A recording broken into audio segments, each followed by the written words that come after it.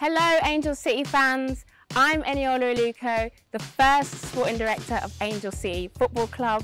I'm a former footballer for Chelsea, Juventus and England national team.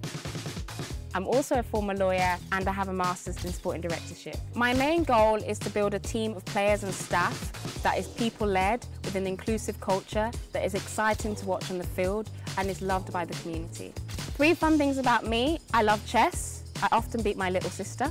I love to travel, and one of my favourite places I've been is Bali in Indonesia. And I'm a bit of a movie geek. I think my courage, determination and resilience has led me to where I am now.